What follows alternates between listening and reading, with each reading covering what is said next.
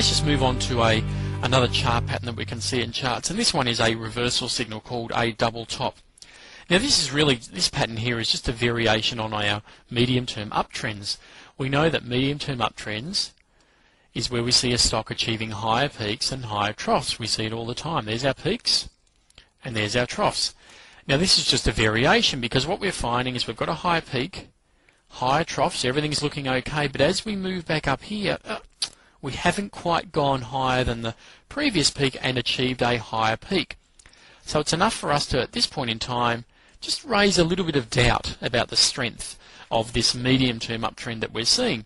Not enough to give up on it, but certainly enough to just doubt the strength. The key level becomes this dashed line here. That's because it's the previous trough. If the stock breaks down below that level, not only have we failed to achieve a higher peak, we are now on our way to forming a lower trough, and we are clearly now in a medium-term downtrend.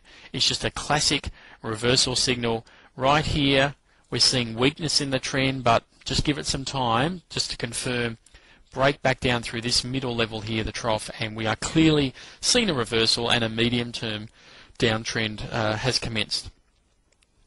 What we may also see is a triple top. So again, I'll just remove the pen here and start again. Perhaps the price just trades back up again, but again hits a similar peak. So we've now got a triple top. Again, if it breaks down through, just a classic reversal signal. Why is the price failing to move any higher?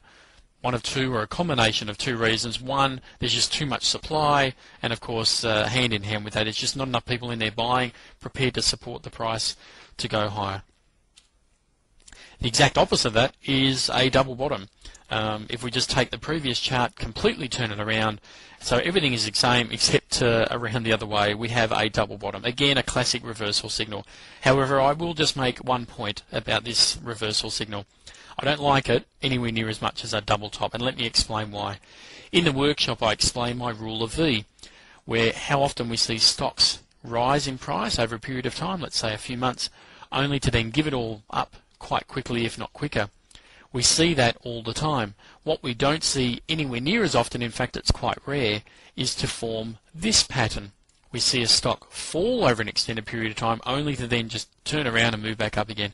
It just doesn't happen. Happens all the time, rarely happens. It's my rule of V. Well, this really is here. So what we're trying to do with the double bottom is in fact have a V occur, and you know what, it just doesn't occur. And I remember when I did the graphics for this little example here, I really had trouble finding an example which went, you know, a reasonable distance away from the reversal. So nowhere near as keen on this particular pattern as I am with the double bottom, as I am with the double top, I should say. And finally today, I'll just talk about some triangles. Now, of all the few chart patterns I've just gone through, triangles would have to be my favourite. We can go through all the descriptions here, but you know the best way to look is we'll look at some examples, and I'll show you the different examples: ascending, descending, and symmetrical. But obviously, what we're trying to do is identify the pattern, right, of a triangle in the chart, and we can tell certain things with that. So what we're doing is we're seeing the highs and the lows converge. Let's go straight to the examples and have a look. The first one here would have to be my favourite, and I use it quite a fair bit, and that is an ascending triangle. Now, what are we seeing here? Notice the pattern there, the triangle there. What we're seeing is the highs through this period of time remaining quite constant, staying the same, that's the supply. However, at the same time, the lows are increasing, the lows are getting higher. So what we can draw from this is the resistance from the sellers is remaining quite stable, quite passive. However, the support, the demand for this stock is growing over time, and they're becoming quite aggressive, moving this lower line up. Well, we're really getting into a bit of a pressure cooker here. Something has to give, something has to break. And often we find it's the more aggressive side which gains the ascendancy overall. So what we can draw from that is when we see an ascending triangle, if it's going to break, more often than not it will break higher, as it has in this particular example. Won't always break. Again, this pattern may just fizzle out to nothing.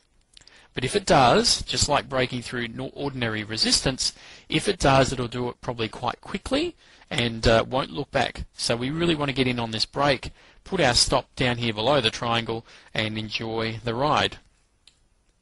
Again, let's turn that around completely. Exactly the same except upside down. So we now have a descending triangle. So now it's the support, the demand for stock remaining quite constant, but the sellers and the supply of stock are becoming quite aggressive and consuming a lot of the demand and forcing the price lower. Again, if we're going to get a break from this pressure cooker here, it's likely to be the downside who are gaining the ascendancy and force the push further down, and again that's what's happened in this particular example. Finally, a symmetrical triangle, where we don't have an ascending, we don't have a descending because we don't have a flat side. We have two sides like this, both on an angle. So again, we just have the highs and the lows moving together into this corner here where something has to give. One side has to break. Now what we can say here is perhaps the angle of either side may just give us a bit of an indication of which way it may break. Let me just explain further. If these prices were way down here, we'd find that this lower line here was far, and if we draw a centre line here, this angle here is far greater than this. Therefore, it's fair to say it's the demand and the people wanting this stock who are being far more aggressive than the sellers pushing it back down. It may just lead us to, again, a probability that it may just break higher simply because that side has been more aggressive.